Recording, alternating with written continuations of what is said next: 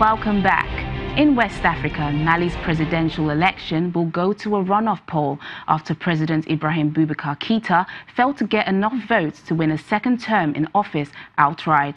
The president won just 41.4% of the vote, while rival Soumaïla Cissé won 17.8%. The results were released 4 days after the election, which was marred by accusations of fraud and attacks by suspected militants prevented thousands from voting. With neither candidate obtaining the 50% required to win outright, the two will meet in a runoff vote later this month.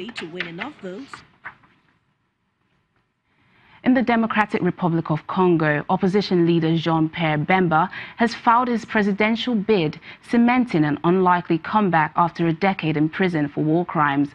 Bemba returned to DR Congo on Wednesday to a hero's welcome from tens of thousands of his supporters who lined the streets of the capital and chanted slogans against President Joseph Kabila.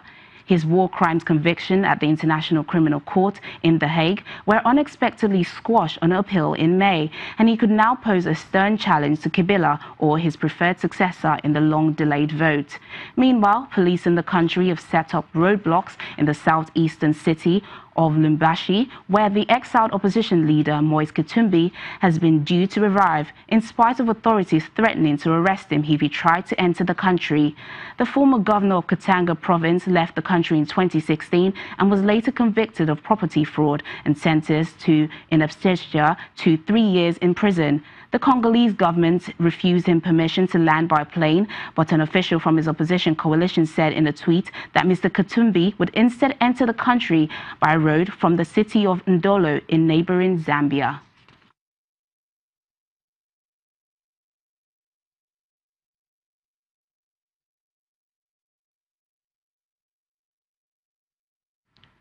The World Health Organization says the death and unsafe burial of a 65-year-old woman in the Democratic Republic of Congo was the critical event that set alarm bells ringing in the latest Ebola outbreak in late July. WHO's emergency response chief, Peter Salama, says 7 of the women's immediate family members also died from Ebola-like symptoms, and potential cases are now being traced in 10 localities. Apart from Medina in the North Kivu province, there are now 3 other suspected cases in the local town of Beni and neighboring Ituri province. Eastern Congo is a tinderbox of conflicts over land and ethnicity, stoked by decades of on and off war, and this could hamper efforts to contain the virus. So it was a 65-year-old woman who was admitted to Mangina Hospital, and she died, we believe, on the 25th of July, and she was buried, we believe, in an unsafe burial in terms of Ebola standards. And 7 deaths have occurred in her immediate family. So this is what really raised the alarm towards the end of July about the new event. She had fever, vomiting, bloody nose and bloody diarrhea as her final set of symptoms. So that was the signal event that really raised the alarm. So the 10 localities I was referring to are the localities for which we already know that there are likely to be contacts of cases. So not confirmed cases, but contact of cases. They're all in and around the health zone that was primarily affected. However, now we do have suspected cases in 2 additional health zones, the one around Beni, and in fact across the provincial border in Ituri we have suspected cases, but no confirmed cases in those additional health zones yet. So the epicenter is still in and around Mangina health area.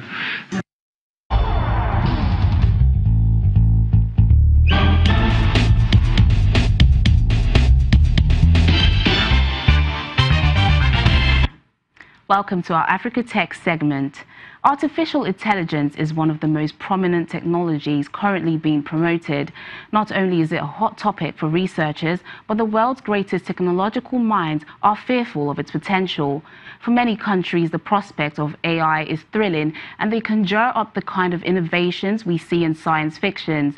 In Africa, however, the dawn of AI brings it a fear of falling further behind more developed economies rather than the eager anticipation of new technology. However, many believe believe Africa doesn't need to dread the age of robotics and automation, as this technology has the potential to bring positive changes in several sectors. Joining us to discuss this further is Oluwafemi Azeez, an AI engineer. Thank you for joining us, Oluwafemi. Yeah, thank you. It's nice being on this program. Great. How can artificial intelligence and machine learning be used in development interventions? So some of the little development issues we have in Africa borders around poverty, health, and agriculture, food, apart from the other ones like politics, corruption, and all that. So some of the ways AI is already, people are using AI to solve some of these problems is, for example, there was a recent solution by some researchers from Penn State University in Uganda, where they helped to use deep learning to detect diseases on cassava, and I mean, so when they can use, you can take images of this cassava and find out that there are diseases there and all that. So this kind of technology can help farmers easily detect something wrong with their cassava earlier on time, and then they can change their farming technique and increase products from the farm. So those little kind of solutions have potential of helping, at least in the food, in food or hunger in that part, and there can be more use of farm produce and all that. And some other aspects, including job creation. One interesting thing about a new revolution in Africa, in a place like Africa, is that once there is a new revolution, people from developed countries and all that, sometimes they look for cheap labor. So if maybe there are smart AI engineers from Nigeria and from other African countries, it's possible that we can start exporting cheap labor for them in terms of our talents as AI engineers, and we can really start changing the picture of economic growth for our continent and all that. So those kind of possibilities are actually around. It's possible for AI to really help in those kind of solutions. So let's take a look at how AI is evolving as a trend. Would you consider it a disruptive or destructive tech, and why? Really, although people view it in different ways, but for me, I like to see it as something disruptive. It's disruptive in the sense that, I mean, when you start seeing big tech companies start making AI their focus, you should understand that that's a good signal that a good signal that there's a lot of cool applications, and those applications are going to give those companies edges and all that. These are companies that want to make money, and they understand that that if there's a new technology and if they take it serious, it means they will really start making changes and all that. So looking at some of the great applications we're having today, I see it's disruptive. For example, the recent concluded conference by Google, the Google I/O conference, you could literally see that Google as a company applied AI across all their products. Almost all their products now has one form of artificial intelligence technology or the other to optimize things. The Google Assistants, you can now, they're now working on ensuring that maybe an AI agent can actually place calls on your behalf and maybe make restaurant bookings for you.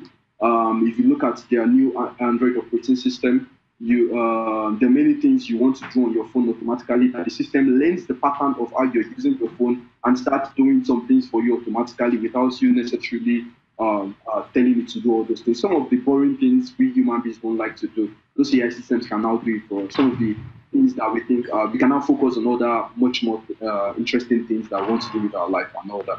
So that's companies like Google. Facebook itself, recently we saw Mark Zuckerberg having to defend some of the issues his company is going through with privacy and data issues and all that. And you will note one thing when you listen to most of to that interview he had at US Senate. You will notice that most times he's talking about using AI for solving some of the challenges they have. So you hear him saying, okay, we are trying to leverage on AI technologies to discover this, we are trying to use AI technologies to fight this and all that. So Facebook as a company also is leveraging a lot of AI and all that. So some of all these big tech companies are really leveraging AI technologies, and I feel like this is a symbol to show that it's actually disruptive. Well, it looks like it's a bright future ahead. Thank you so much, Oluwafemi Azeez, an AI engineer, for joining us on the program.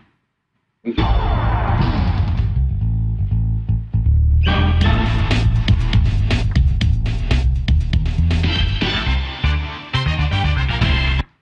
That's it on the program. Thank you for watching. I'm Teniola Shubowale.